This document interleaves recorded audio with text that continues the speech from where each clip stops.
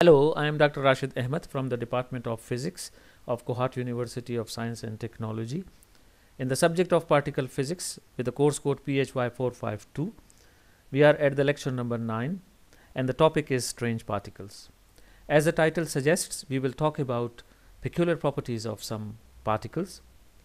If we go back into the history into the year 1947, we will find that although there were few particles discovered at that time, but these particles were not only enough to explain the structure of the matter, but also the two known forces at that time, namely electromagnetic interaction and strong nuclear interaction, were explained by these particles.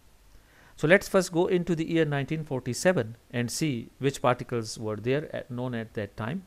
The first particle which is known to us is actually electron in the modern era of the particle physics. And then we had a proton and a neutron. These three particles actually constitute an atom and are responsible for the structure of the atom. And then we had a slightly different particle called photon. This photon is actually a mediator of the electromagnetic interaction. That is, when two charged particles exert force on each other, they actually exchange this photon for the Coulomb interaction. And then the two new particles, two new mediators. These are the mediators of actually strong force. At that time it was called Yukawa force, because Yukawa thought that inside the nucleus, when we have two protons and two neutrons there and they exert force on each other, actually they exchange muons and pions. These are called mesons. Later on it was known that pion is actually the mediator of the strong force and not muon, but these are the two mesons which we call mesons because these are the middle weights. And then one another particle we call a neutrino, which is needed in the explanation of the beta decay, where the law of conservation of energy is restored if we consider that a neutrino is there. Neutrino is slightly a mysterious particle, but in 1947 it was well understood. So these are the six particles known at that time. And there were two big theories. That one of them was quantum mechanics, which was very much involved into the particle physics. And the second one was Einstein's special theory of relativity. And from the requirements of special theory of relativity, we knew that we have to have antiparticles. That is, every particle has its own antiparticle. And if I list them, you see here, the electron has an antiparticle, we call it a positron. And positron is electron, similar to the electron in all respects, only not in the charge where it has a positive charge. Similar is the case with the proton, it has antiproton. But in case of the neutron, because it's charged less, there is no charge. But there are other quantum numbers where antineutron is different from neutron. More interestingly, photon is actually its own antiparticle, because there is no property which differentiates between photon and antiphoton. And then we have antiparticles to all these known particles. This is another question, that why at the moment we have more particles than antiparticles, which is not still, we don't know the answer to this question yet. But at that time in 1947 we had only 14 fundamental particles to explain not only the structure of the atom but also the interactions known at that time. Mind you, these particles were at that time considered fundamental, but later on we found that some of them are not fundamental. For example, proton has a structure, neutron has a structure, although electron and neutrino, they are still considered to be fundamental particles. By fundamental we mean that they have no further structure. But these 14 particles make a picture very simple.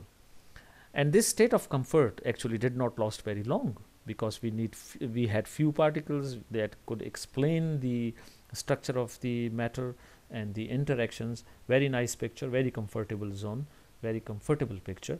But as you know, in physics we always have a situation where we think that everything is complete, we have a complete description for everything, but then some discovery actually destroys this state of comfort. And at that time the discovery which destroyed this state of comfort was a discovery of another particle called a neutral Kaon. In the December of 1947, two scientists, Rusher and Butler, actually were doing experiments with a cloud chamber on cosmic rays. Here you see that the shower of cosmic rays coming down, and they found out that this V shape where they have two pions, that is the kaon going into the two pions, and these two pions were used to discover that there is another particle called kaon, and this particle was put into the family of mesons. If we go into the schematics, you can see a better picture where you see that incident cosmic rays shower coming down from the heavens, from the skies, and then it is split into two particles, this kaon, pi plus and pi minus, and these are actually the debris. And these two particles, we already know about them, but we discovered a neutral kaon. Why it was not welcomed? Because you don't need it for the explanation of the structure of the atom. You don't need it into the mediation of any force, so it was actually not needed.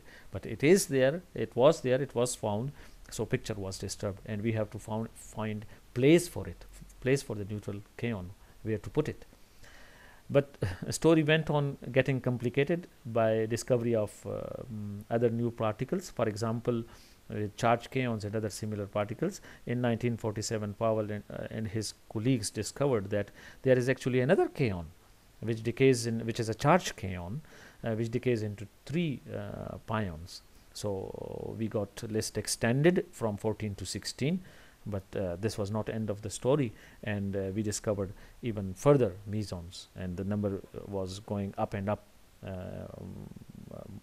It came into hundreds of particles were discovered, hundreds of mesons were discovered, and these are few of the names, for example, given to them: etas, phis, omegas, and rhos, and so on and so on. But things were not that worse at that time. We have few mesons into the list, and scientists, physicists were trying to understand their properties and trying to put them into right places. And this story was even further worsened by the discovery of another particle called lambda particle.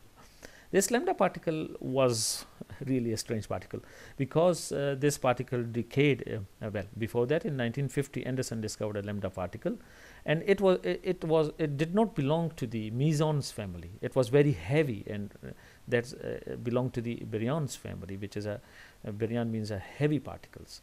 So this lambda was decaying into the proton and into the pion. And now, before going into further details of the lambda particle, I want to throw a law here, which is called a conservation of baryon number. So we need to understand what is baryon number.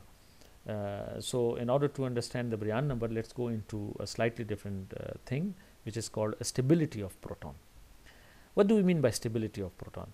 We know that the atom, or ourselves, we are made of atoms, are stable, and the nucleus of the atom is made of protons, which means proton is stable. Proton does not decay into other particles. But if you look at this reaction here, this proton actually is allowed to decay into positron, into the gamma rays, and this reaction has no problems. At least in 1947, all the known laws of conservation, for example, law of conservation of charge is not violated here. Law of conservation of energy is not violated here. Although the law of conservation of lepton number is violated here, but that was not known at that time. Now there is a rule of thumb from the Richard Feynman, who says that if something is not violated, if some process is not violated by any natural law of nature, then it is mandatory that it has to happen. Now, surely we don't allow this to happen, otherwise we won't exist ourselves. So we need to discover a law which is violated here, and people discovered the law of conservation of baryon number. So in order to put this law into here, we first have to assign baryon number to every particle. So let's assign positive 1 to the baryons, and negative 1 to the anti-baryons, and to the rest of the particles baryon number 0. Now this assignment is completely arbitrary, but well, this actually helps. You can say that baryons are -1s and anti-baryons are +1s, but it doesn't matter. At the end, baryon number is not conserved here. If you look at here, in light of this new conservation law and baryon numbers, you find out that the proton has a baryon number 1, but here these two particles have baryon number 0. So it means that baryon number is violated here, and we cannot allow this to happen. So this new law of conservation of baryon number is discovered here. And if you use this law and go to the neutron beta decay, you see that this is allowed, because here the baryon number 1 and this is 0 and 0. So now the this law, this decay, this process is allowed because of the law of conservation of baryon number, because it's not violated, but the stability of proton is protected because of the conservation of baryon number. And then we have another process which is allowed, that we have two protons interacting with each other, and the baryon numbers 1 here, 1 here, 1 here, 1 here, 1 and -1.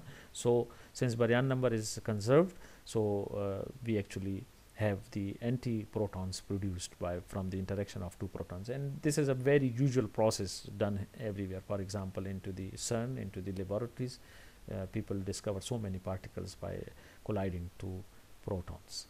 So far so good. We have discovered another conservation law, that is conservation of baryon numbers, and we have now a new baryon other than proton and neutron, a new baryon which is called a lambda particle.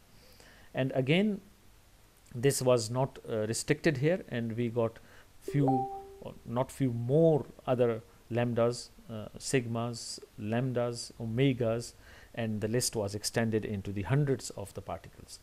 Actually, it is saying from Willius Lamé in his Nobel lecture, that in the beginning of the particle physics, every new particle would win you a Nobel Prize. But later on, there were so many particles discovered that now the discovery of another new particle ought to be punished by a $10,000 fine, because that was complicating the picture. And physicists at that time were really in trouble in order to characterize these particles, in order to put them into the real places and understand their properties. But let's come back to this: so many particles, so many mesons and baryons discovered at that time, so that scientists were forced to call them strange particles. So all these heavy baryons were called strange particles.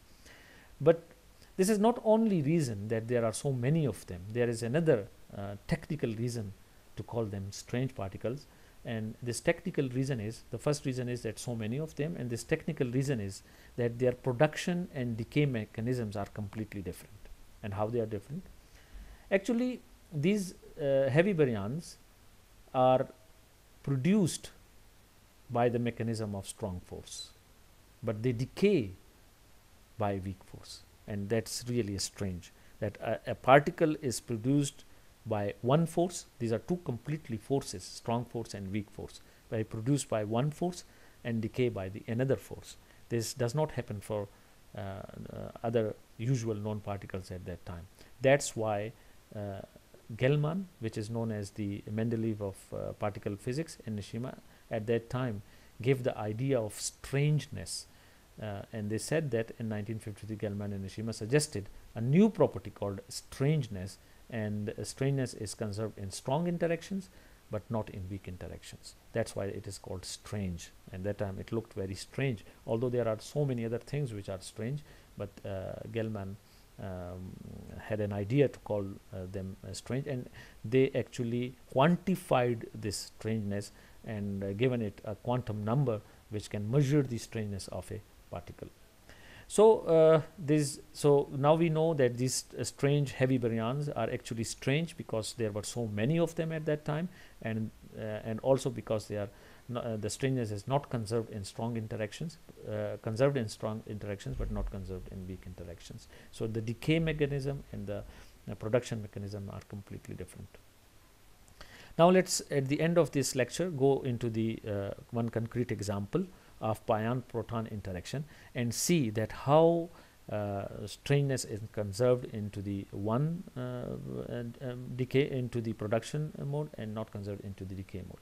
So if we produce two strange particles, for example, in this interaction you can see there are three possibilities, that pion and protons are actually collided, and they can produce kaons, positive kaon and negative kaons, plus some other heavy baryons, If you assign strangeness plus 1 here and -1 here and 0 there, so you see that this in production the strangeness is conserved. So 0 here because these pion and proton have 0 strangeness. Although this assignment of strangeness is completely arbitrary, but if whatever mechanism you choose, you will find out that strangeness is completely conserved here. So +1 -1 and 0 0 here. So 0 total 0 here, total 0 on all 3 of them. And you see that because of the this conservation of strangeness, we never produced just a single particle. For example, these processes are not allowed because strangeness is 0 here, but here is -1, so this is not allowed, and so on in this case and this case. These strangeness is not conserved in the production mechanism. These strange particles are produced here via the strong interaction, where we have to conserve the strangeness. But when they decay, for example, here in this reaction, you see this lambda particle, this is a strange particle, and this has a strangeness, as you can see, -1. But when it decays, it need not to conserve, because the strangeness on the right side in this reaction is 0. But here it's -1. But we don't need to have conserved for it. This process, all these 3 processes are actually observed into the nature, and strangeness is not conserved. And these processes are also observed into the nature in the laboratories as well. And they conserve the strangeness. So that's actually the strangeness. This is the strange thing about them, that the strangeness property is conserved into the production mechanism, and production is going by the strong force, and the decay is going by the weak force. So 2 different forces for the same particle. Lambda produced here via the strong force, lambda decays here via the weak force. I hope that you understood the idea of strangeness. The main message which you should carry from here is that strangeness is a property of some heavy baryons, where in the production mechanism strong force is involved, and strangeness is needed to be conserved. And we found some examples, some processes where strangeness is conserved. But when they decay through a weak force, and strangeness is not conserved. Thank you very much.